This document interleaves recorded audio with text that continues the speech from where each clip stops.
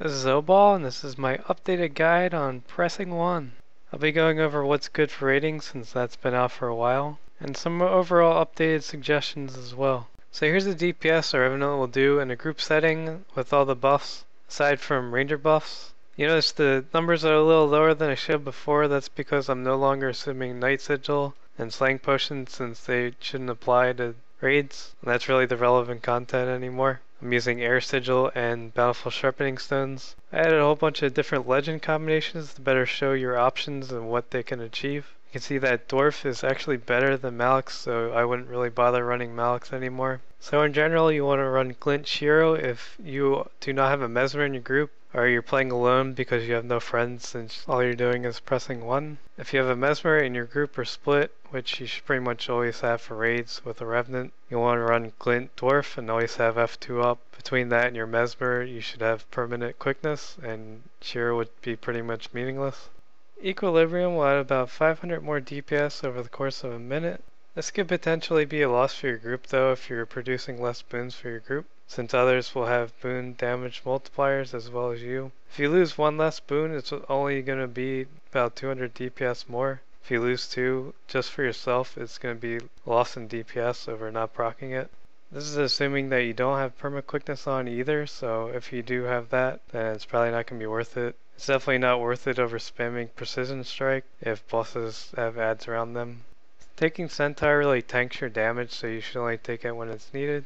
If you're just starting out and you don't have Herald yet, you should take Shiro and Dwarf. Here's the Revenant DPS under Permanent Quickness and Alacrity. You see Jalis is pretty close to Malix in this case because Vengeful Hammers aren't affected by quickness. It's still a little bit better, and you have better AoE for the adds around bosses, as well as damage reduction. Something like an Ellie would do more DPS because pressing 1 doesn't get affected by Alacrity at all, and that's basically all you're going to do. Your other skills you'll only get to use once per legend anyway as well. This also assumes that you're using Precision Strike once per legend and getting the full effect of it. For builds you want Devastation, Invocation, and Herald. Under Devastation you want Vicious Lacerations, Assassin's Presence, and Swift Termination. The first line of Invocation doesn't really matter. Usually you go with Cleansing Channel. If conditions don't apply, you can run Cruel Repercussion or Fierce Infusion, though you should have Permanent Fury anyway for your facets. You want Equilibrium and Rolling Mist. Under Herald, you want Hardening Persistence unless you're doing something where aggro is important and you're stealing it. I would run Radiant Revival instead. You want Shared Empowerment and Elder's Force. If blind spam's really important for hard trash and nobody else can do this, you can drop Invocation for Salvation and take Blinding Truce.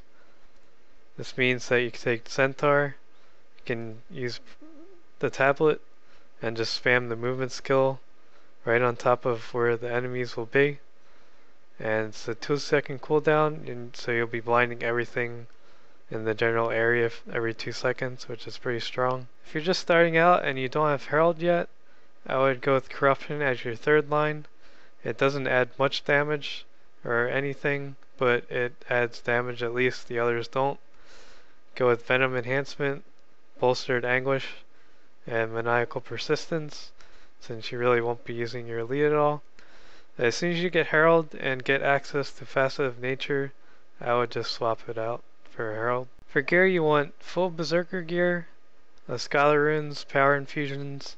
Strength Runes aren't bad if you're solo or you're in times where you'll have low might if you're bugging and such. Strength Sigil wouldn't be bad in that case though, for less of a DPS loss. You'll be proccing might more from your trait in Glint, since the Glint facets are only 3-second intervals and your trait is 1 second cooldown. And for weapon sigils you want Air and Force. You can get some Night and some Slaying if you'd like. It's up to you. Mostly you'll want to run Sword Axe and Staff on Swap. It's good to have for CCs if you absolutely need it, but I wouldn't really do it unless you really need it, or it's off the start of a fight that isn't a raid. And you could have all the other weapons if you'd like. Sword and Shield have some good blocks if you want to utilize those. mace has a fire field. Hammer's not bad for ranging when you need it. Just spam 2 if you're not in Shiro. For consumables, bowls of seaweed salad would be the best. Keep in mind that unrelenting assault and frigid blitz won't get impacted by it, since you're not technically moving yourself. Bowls of sweet and spicy butternut squash soup would be the next best thing. Fried golden dumplings are the best for soloing. Powerful sharpening stones would be your best choice. 10% boon duration is quite nice over cheaper stones. And use sling potions if they apply instead. For rotations at the start of the fight, I would start off in glint and stack as much boons as you can. So I'd use passive nature and everything except your elite to get the boons up at the start of a fight, especially in raids since they reset your boons after a few seconds, which is really lame. And towards the end of when you're running out of your energy, you want to use Elemental Blast because it is a DPS gain, and you'll want to swap to your next legend. If you're swapping to Shiro, you want to use Enchanted Daggers. Always use it when you first swap before you use Impossible Odds to maximize on DPS. Once you've used your heal or you don't have it up, go ahead and use Impossible Odds and just run out your energy with Impossible Odds. Once you've run out your energy, you want to swap right back. If there is a boss that has adds around it, you want to get in the hitbox of it and use Precision Strike. Reason for that is you can hit up to 3 times.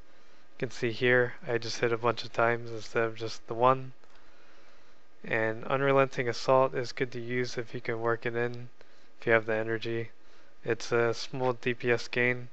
You also get quite a bit of might from it. If you're running out your energy, you want to use Frigid Blitz too. It's not a DPS gain or a loss, so that's good. Temporal Rift if you need to use it for break bars. It's a loss if you don't. If you're using Dwarf, you want to use Vengeful Hammers right as you swap into it. There is a trick to it. If you're not using Perma Quickness, you won't need Facet Nature up, so you can utilize Equilibrium and get a bit more damage than just keeping the hammers active at all times. So when you swap to it, put it up immediately, and then wait for your energy to drain to about 33%, and then when you're about to swap back, it'll be over 50, so you'll get the Equilibrium proc. And this is just generally what you'll do for rotations. What facets and if you want to proc Equilibrium is totally up to you. I hope this guide helped and you learned quite a bit from it.